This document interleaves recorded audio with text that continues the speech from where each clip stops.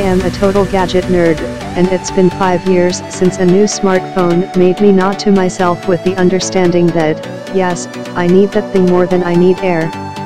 But the buzz around the iPhone X has had me a little more hyped than usual.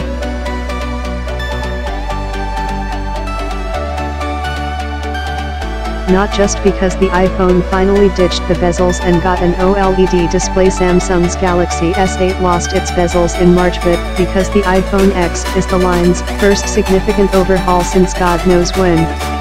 I should know better than to fall for the hype, but after spending nearly a week with the device, I've actually convinced myself that spending $1,000 on a phone seems like a good idea.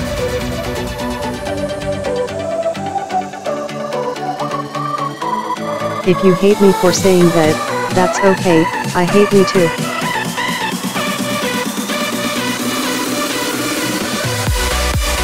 The display is clearly the first thing you notice, and if not for the famed notch, it would nearly be as impressive as a Samsung Galaxy S8 or Note 8. The colors aren't as vibrant as what you'll find on a Samsung phone. Samsung phones tend to oversaturate the colors, but as someone who prefers accuracy over eye-bleeding pop, I really like how naturally the iPhone renders colors.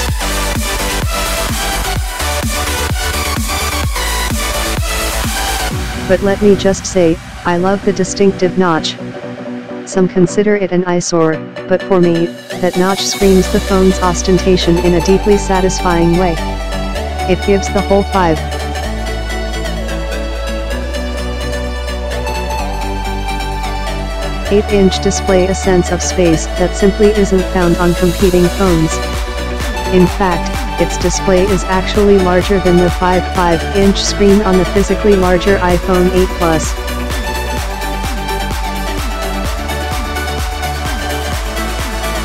Where the screen curves around the front camera module, it feels a little like Apple has somehow cheated and rewarded the phone with more visual real estate than it deserves, at least while you're on the home screen or in apps specifically updated to work with the iPhone XS unique display. In other apps, the iPhone X feels a little small, with the black band at the top and bottom of the display confining what was once expansive feeling.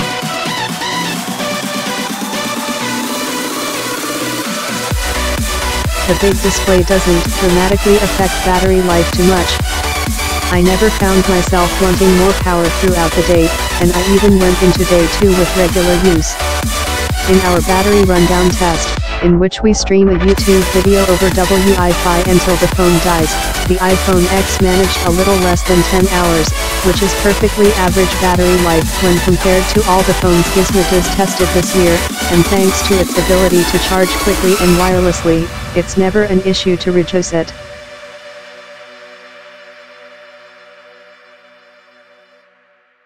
What surprised me most about the phone is how I don't Mississippi Touch ID or the home button.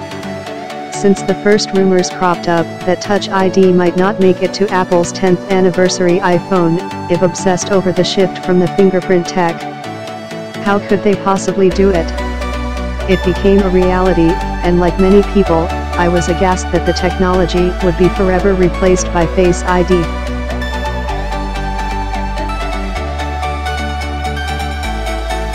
Instead of pressing your finger to a home button, you now glance at the phone and quickly swipe up with your thumb.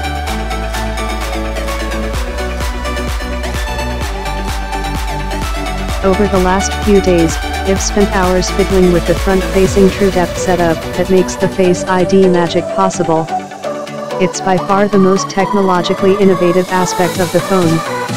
It uses a combination of a camera, IR lasers, and IR scanner to create a 3D map of your face.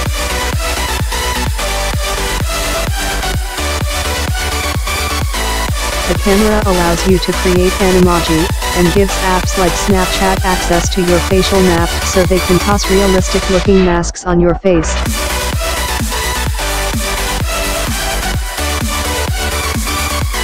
This was made by my lip syncing.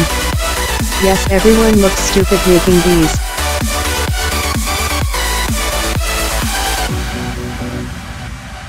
But the killer feature is obviously Face ID. I look at the phone, and it opens instantly. from there it works like an even fancier version of Touch ID. When I went to sign into Twitter, it recognized my face and logged me in.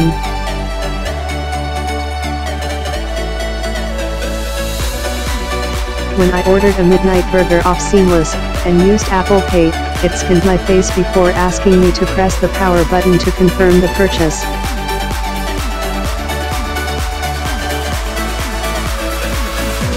While at first there were some hiccups, the TrueDepth camera has learned my face since I picked the phone up from Apple on Monday. And now it doesn't hesitate when I try to use it in the dark, or while wearing sludgy makeup, or huddled on a bench at the dog park in the morning with my hoodie pulled down low. This camera gets me, and I don't even have to hold it up directly in front of my face.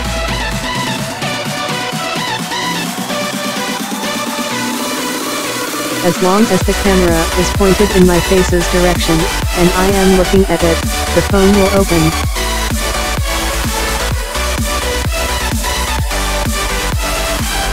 The rear cameras on the iPhone X can't do anything that cool. They're still very nice, but if you are trying to decide between the iPhone 8 or 8 Plus or the iPhone X, it won't be the rear cameras that sway you.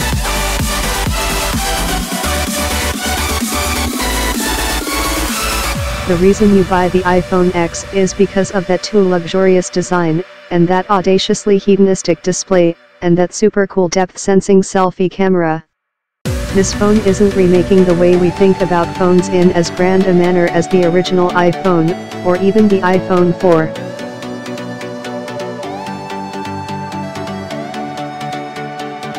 While Face ID could be the future of biometric tech on phones, that future won't shift your worldview as dramatically as the move from passcodes to biometrics in the first place. The iPhone X isn't a leap into a new world of phone design, it's just a showcase for what a really expensive luxury phone should look and feel like.